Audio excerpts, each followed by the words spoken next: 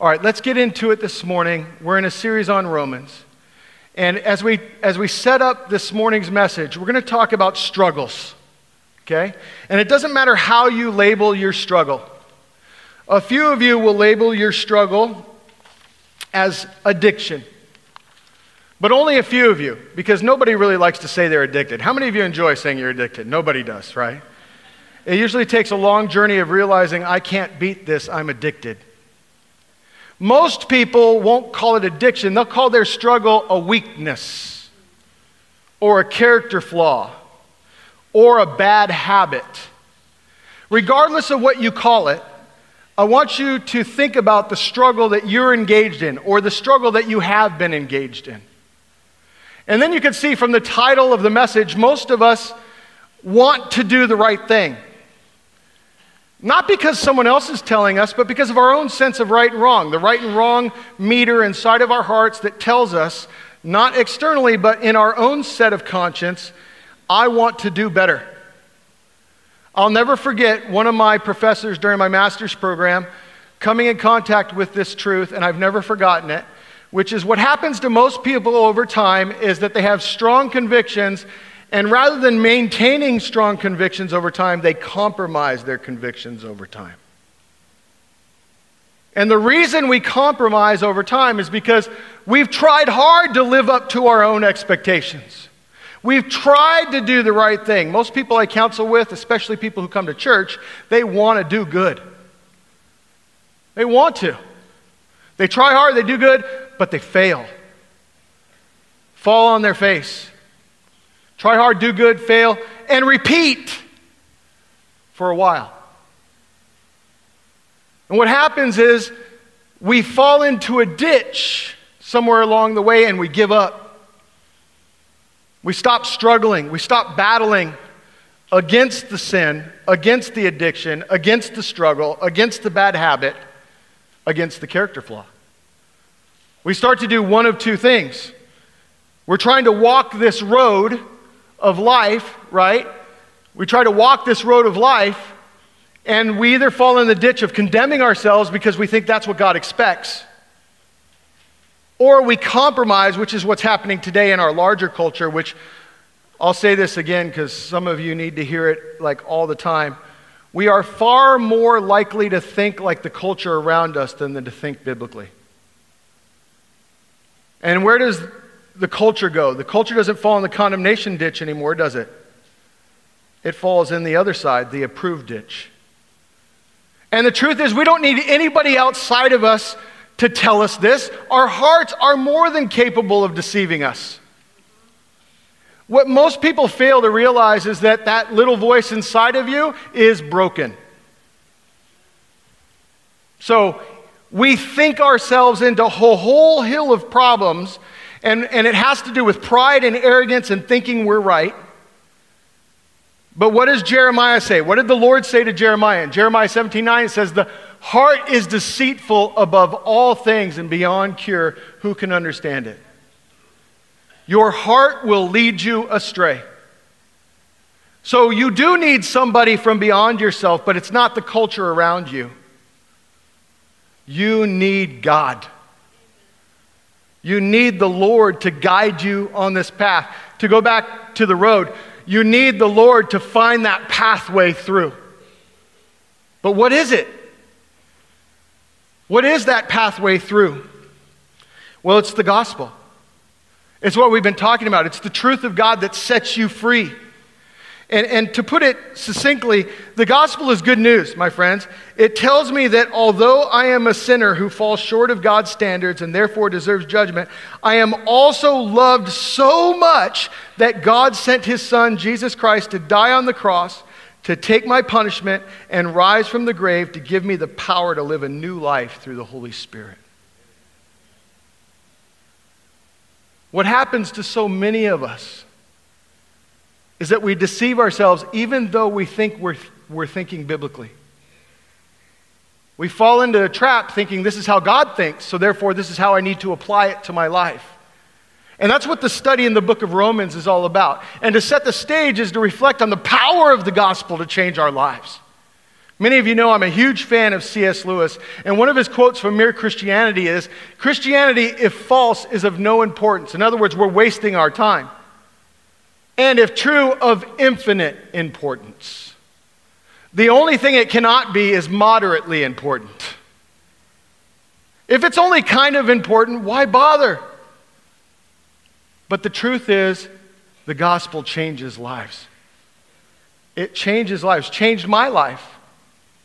What do I mean by that? Well, my friends, you've heard me, if you listen to me preach through these years, say this many times. I am not what I was. I am not what I was. Someone said, thank goodness. I think you're talking about yourself, but my wife would say, thank goodness, because wow. I'm not what I was. And one of the things that led me on the path to realizing I needed the gospel is because as a little boy, I grew up in an alcoholic home. And I watched my father, and I swore that I would not go down that road. And the irony is, some of you need to hear this morning, the irony is you cannot produce positive results through a negative vow. And I learned that the hard way. Thank God I learned it early so that my bottom wasn't too deep. But in college, I saw that I was repeating all the same behaviors and walking down the same exact path. And I think it was a light from heaven that helped me realize I was going to end up in the same exact spot, train wrecking my life, train wrecking my career, and train wrecking whoever got close to me and became my family. And I didn't want that. Along came Jesus. I'm not what I was. And part of the good news was there's hope. But I also realized I'm not yet what I will be. I wanted transformation on day one to be complete. Anybody else? Yeah. Yeah, it didn't work out that way. As most of you could see, I'm still a work in progress. I'm pretty good. But boy, do I have a ways to go. Amen, baby? Yeah. Because even though I'm not yet what I will be, I am on my way.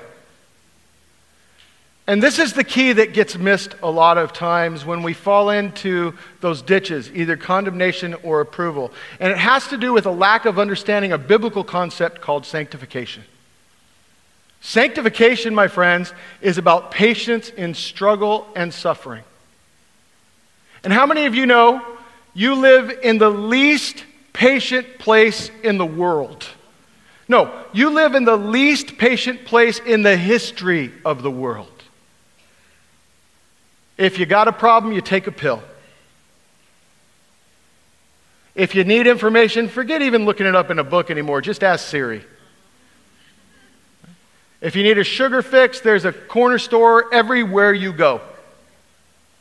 And so much more. Amen? There's so many ways to mask our problems, to numb ourselves to pain and struggle so that we don't have to deal with life. To fall into the trap of thinking, I'll fix the problem and it will be okay. But those things only lead us into bondage. Spiritual and emotional bondage being far worse than the physical bondage we often experience. So what actually sets us free? It's this gospel thing. And the gospel teaches us that we need to be patient in God's work. I'm not what I was. I'm not yet what I will be. I'm on my way, and God is at work. And one of the first steps for many of you is just admitting, I'm not a patient person. I want my problem to be solved like now. So, what do we do with it? Well, let's go to where we've been in studying the Bible. What does it say? Back to that country road. What does it look like to walk the road of sanctification? What does it look like to walk this road I'm going to call self-acceptance or gospel self-acceptance? What is the green arrow forward? Whoa. What is the green arrow forward? How do I get there? Now, there's three possible approaches to it. They all seem godly. Okay? Three possible godly approaches of walking that road. And two of them come from inside of us, and one of them comes from outside of us. Okay? So, our nature battles against us because it's broken. And so we need to have God's guidance in this struggle. So let me demonstrate what I mean. I'm going to look at Romans chapter 7, verses 14 and 15. Look at Romans chapter 7, verse 14 and 15. Listen to the word of God. We know that the law is spiritual, but I am unspiritual, sold as a slave to sin. I can still vividly remember reading this the first time and coming to verse 15. I do not understand what I do. For what I want to do, I do not do, but what I hate, I do. And I went, oh God, there's someone who knows.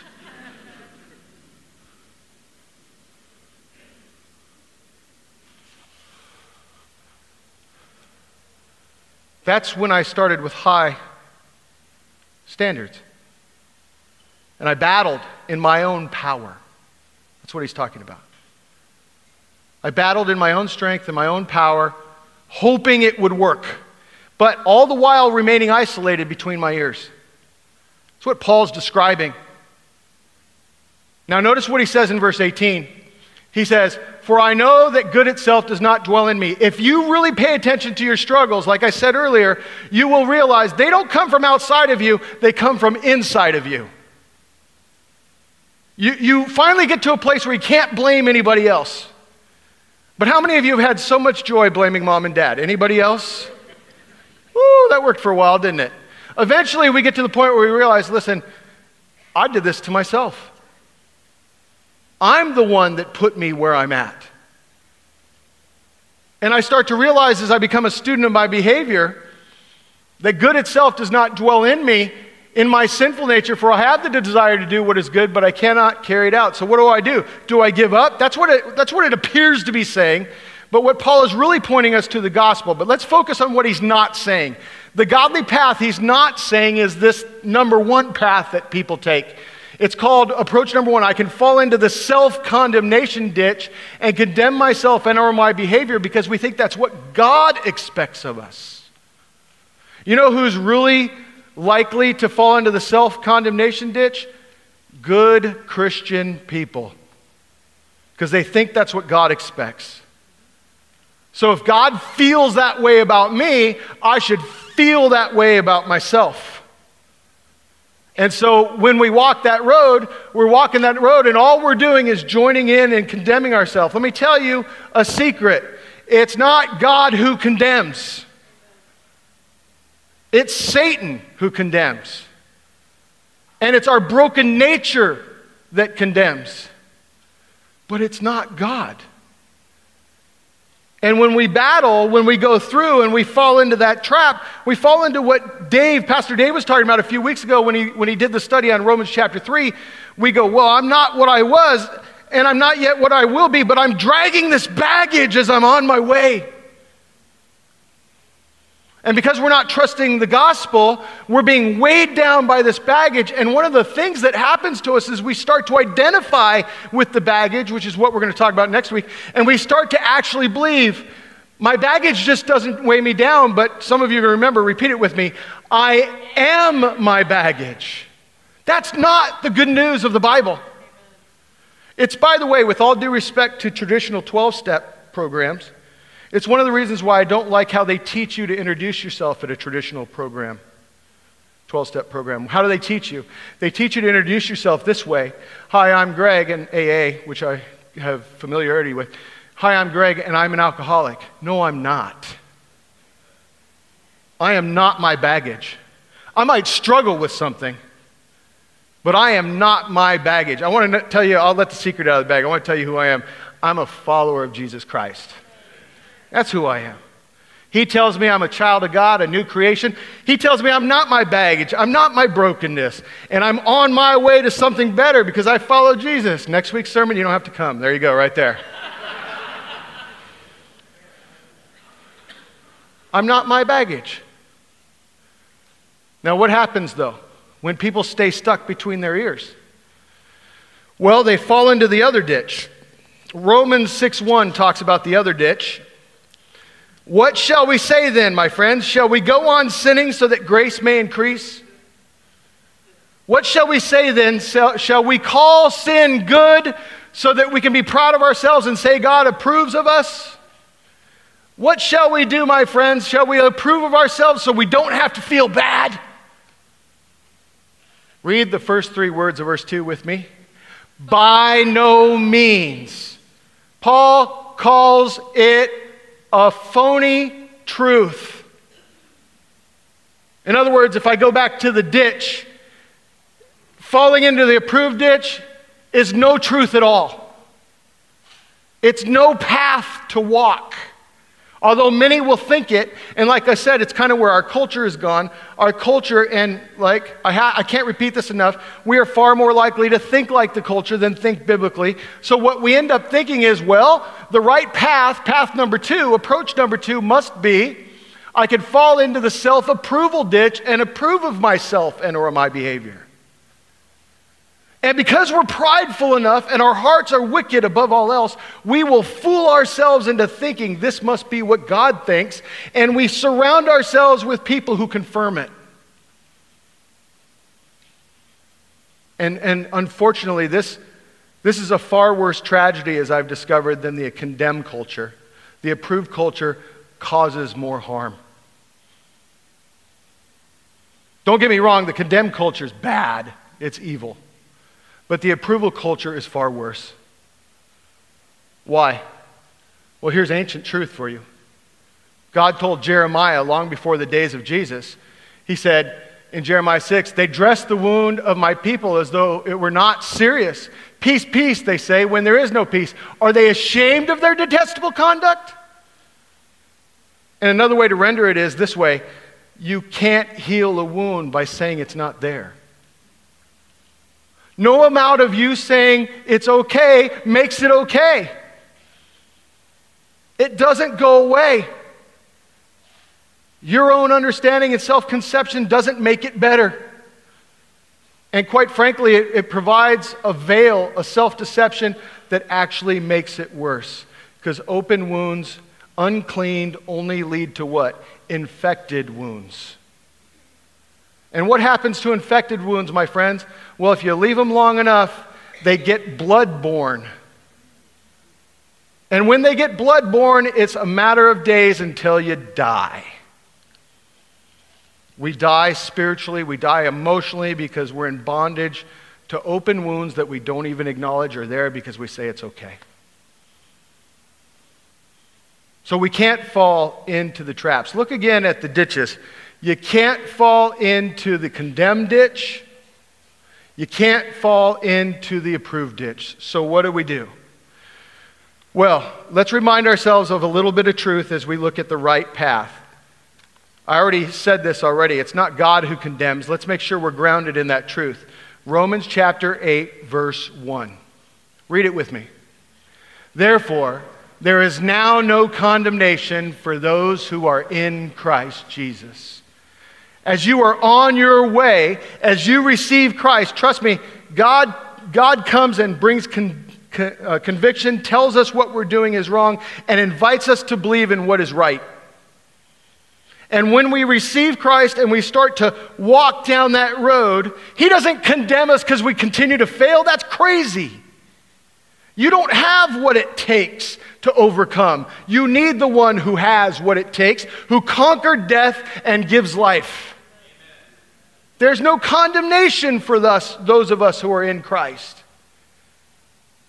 So we've got to stop condemning ourselves too. Is that good news to anybody? You're not your baggage. You don't do yourself any favors by saying, I'm bad. I'm bad. Like you're being self-righteous or something.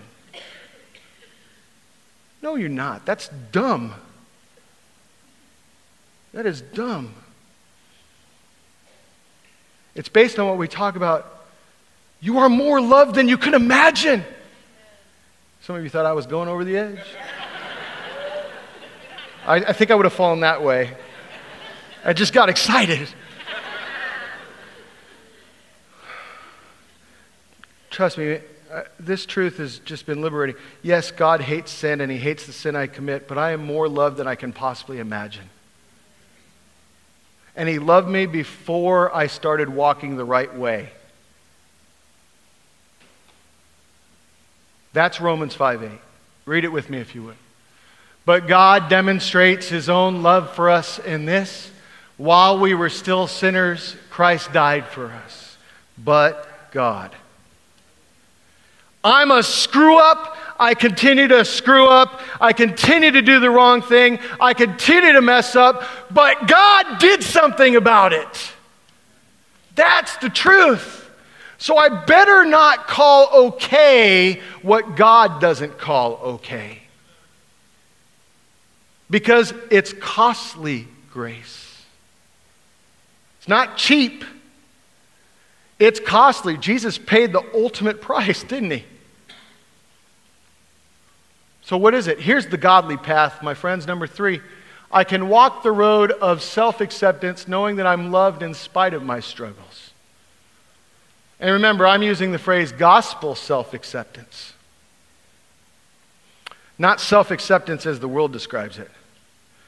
Self-acceptance according to the truth of God's word. You see, that's the pathway forward. Many of you have heard us talk about it before. This is why our motto is love, acceptance, and forgiveness. It describes the truth of transformation.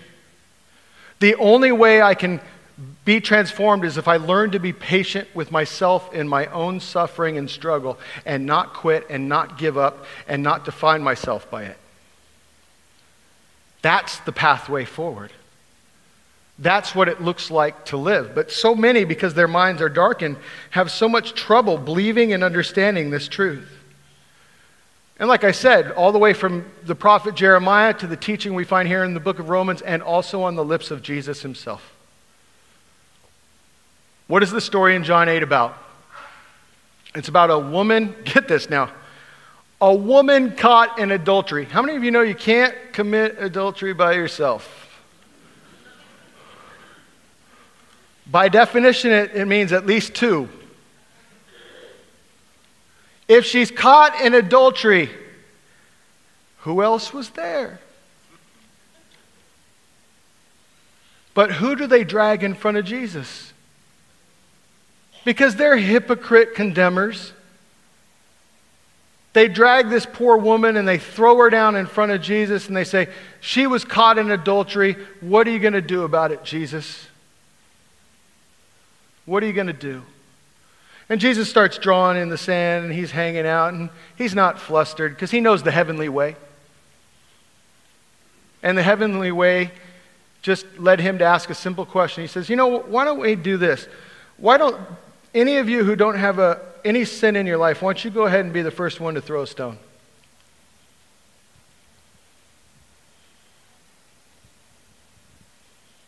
And the scripture says, one by one, from the oldest to the youngest. Why the oldest? Because the oldest know they're really messed up. Like, I might have been a dirty young man, but now I'm just a dirty old man. You know what I'm saying? So I need help no matter what age I'm in. It's not like I'm going to age out of my problems. Has anyone fallen in that ditch? So the oldest know themselves to be in the struggle, if they're not living in denial. And one by one, they walk away until nobody's left. And what's it say then? It says, Jesus straightened up and asked her, woman, where are they? I mean, he looks around. Where are they? Has no one condemned you? And she said, no one, sir. And read this next phrase with me. Then neither do I condemn you.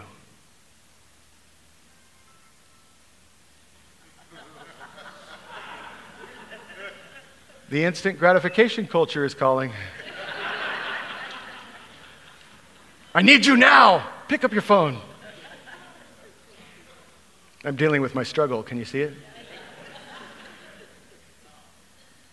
So many of you think that God condemns you. It is not true. Satan condemns. Satan wants you to personalize that and feel bad, not about what you did, but who you are. Satan wants you to label yourself a hopeless sinner who's never going to get better and never rely on God.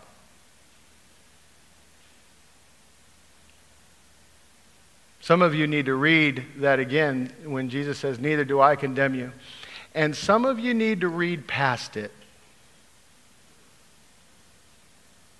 Because the approved culture that we live in, my friends, is a lie straight from the pit of hell.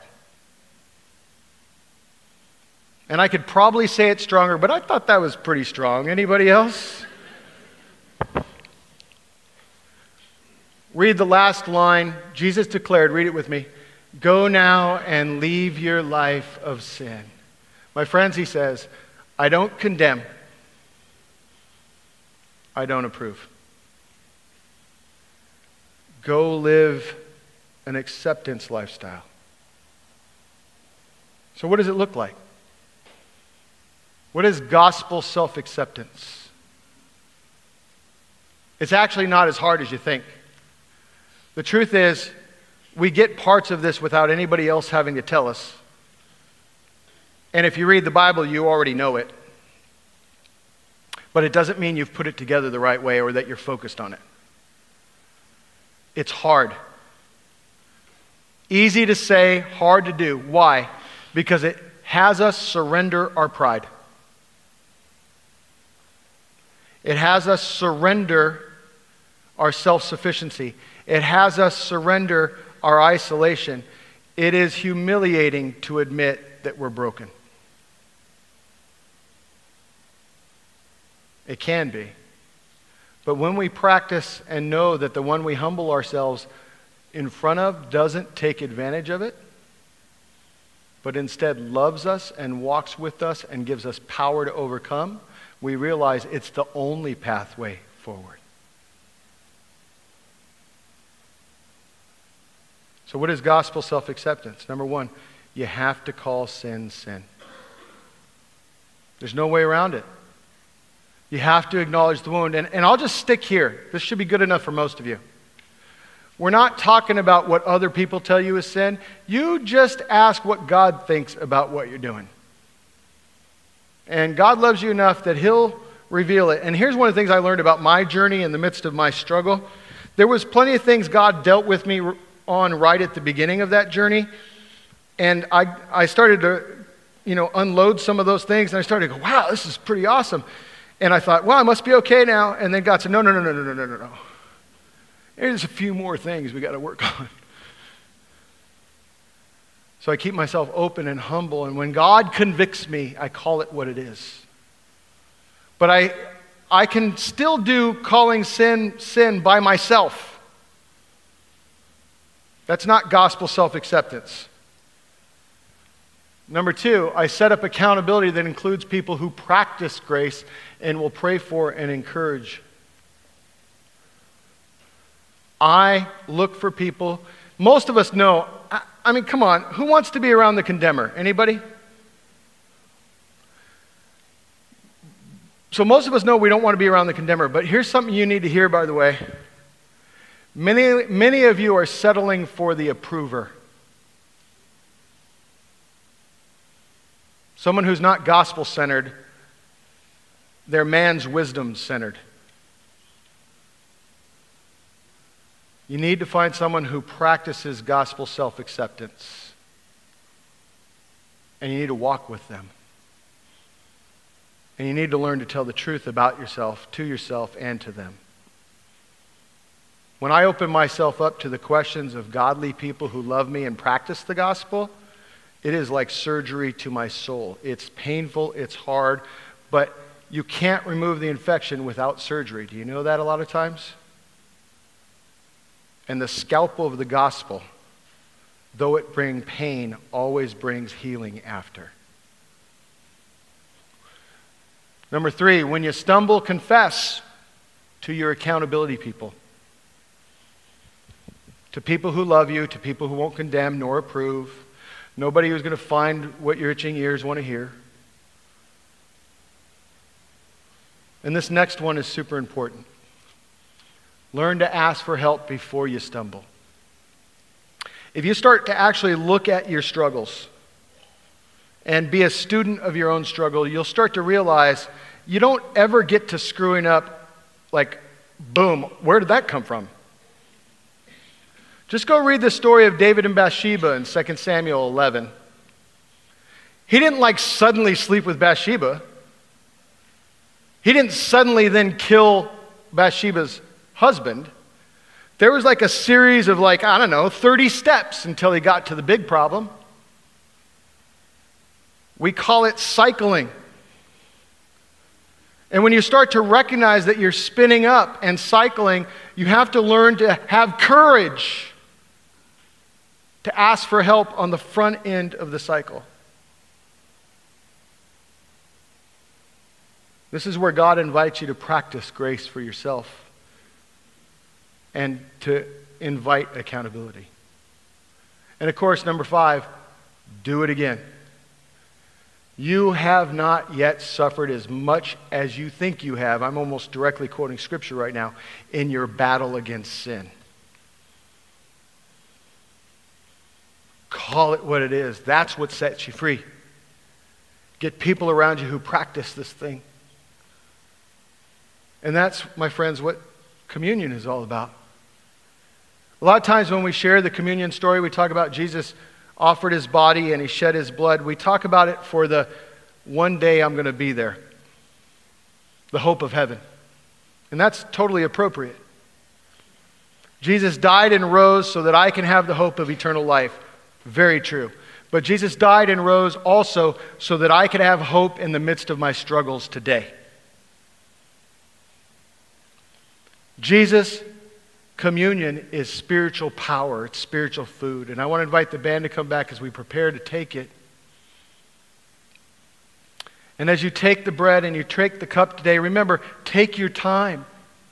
Remind yourself of what God has done. And some of you are like, you know what, I've been struggling and I don't see where God has worked at all. That's part of your deal this morning. Just take time to confess and look to Jesus for hope.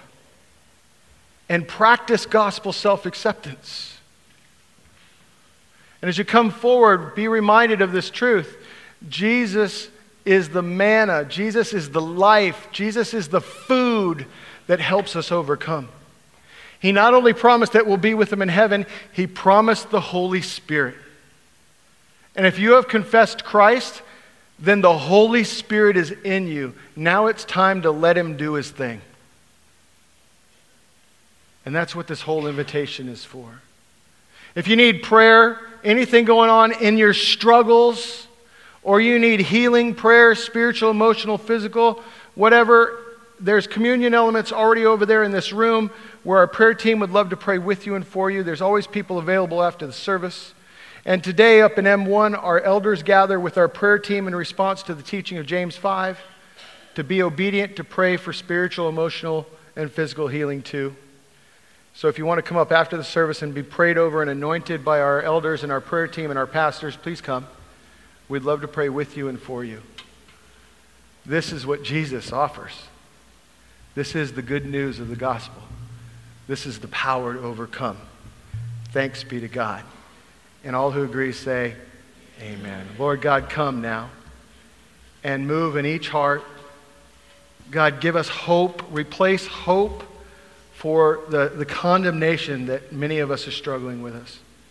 And Lord, replace the self-approval that we have with conviction to live a life of gospel self-acceptance. Come, Lord Jesus, set us free. Continue to do the work that only you can do. In the name of the Father, the Son, and the Holy Spirit. Amen.